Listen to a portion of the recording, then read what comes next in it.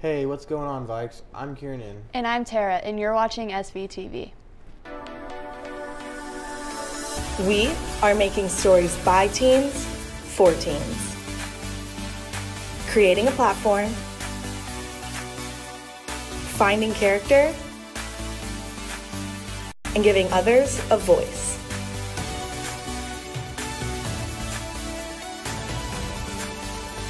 This is SVTV. Want a free meat stick? In celebration of FFA Week 2, red case tractors pictures will be hidden around the school. If you find one, return it to Miss Van Gordon's room in W11. Thursday, February 25th, Seaman FFA will be sponsoring a paid hat day. There will be a table in the Commons where you will pay your $5 to wear a hat the entire school day. The sticker they give you must be visible at all times. The proceeds will be donated to the Memorial Fund for a local FFA member who just sadly passed away. The Shawnee County Sheriff's Office will be increasing traffic enforcement efforts around high schools as part of the SAFE program initiative. The enforcement phase will be February 22nd through March 5th. Juniors, this is the final week applications will be accepted to participate in an internship your senior year. The link to the application can be found on your Schoology Class of 2022 page. If you have already applied, be sure to add the course College and Career Internship to your enrollment form as an alternate course. If you have any questions, email gnoble@usd345.com.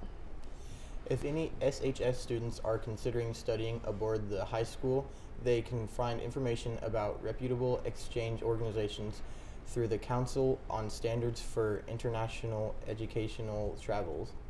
Students and parents can find specific information in the link provided in Schoology. Please feel free to contact Ms. Martinez at lmartinez@usd345.com with questions or comments.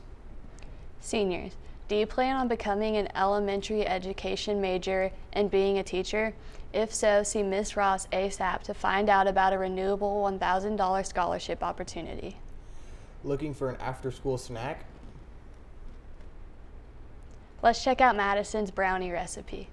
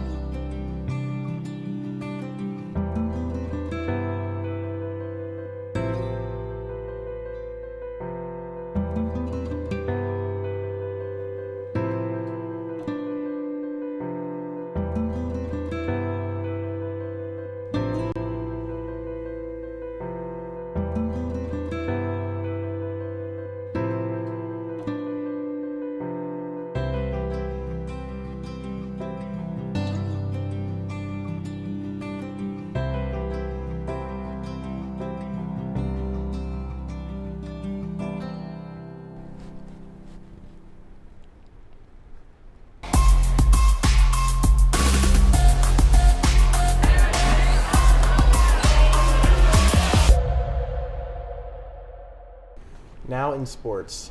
The baseball fan cloth order is now up and going. Please check it out and see if there's anything you would like. Go to the available link in Schoology. March 1st is the first day of spring sports. You must have a physical and concussion form on file prior to tryouts. Stop by the athletic office if you have any questions. Anyone who is interested in participating in track and field this spring but did not make it to one of the informational meetings, please view the link in Schoology. Congratulations to our boys and girls bowling teams. Boys varsity, girls varsity, and girls JV all won league championships, while boys JV placed second. Katie Price won the individual league champion medal. Other league medalists were Mackenzie Millard in third, Caitlin Evans in sixth, Evan Burns in third, DJ Birkenbaugh in sixth, and Xander White in ninth. There will be an informational meeting and sign up for those interested in going out for boys tennis, Group B students, Thursday the 25th and the Wednesday Commons at 1:15. Let's go to Zoey for the weather after this commercial break. At all school events and games, make sure to create a safe and welcoming environment.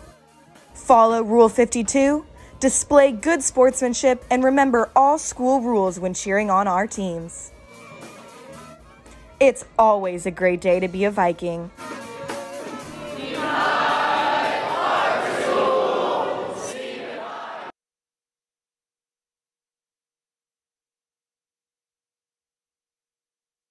Afternoon, Vikings. We are expecting very cloudy weather, so seeing the sun is going to be more rare than not.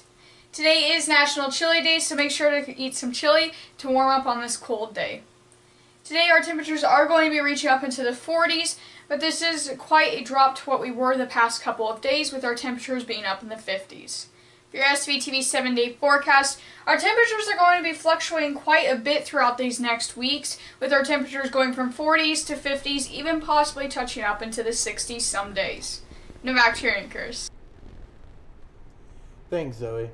That's all for today, Vikes. Have a great day.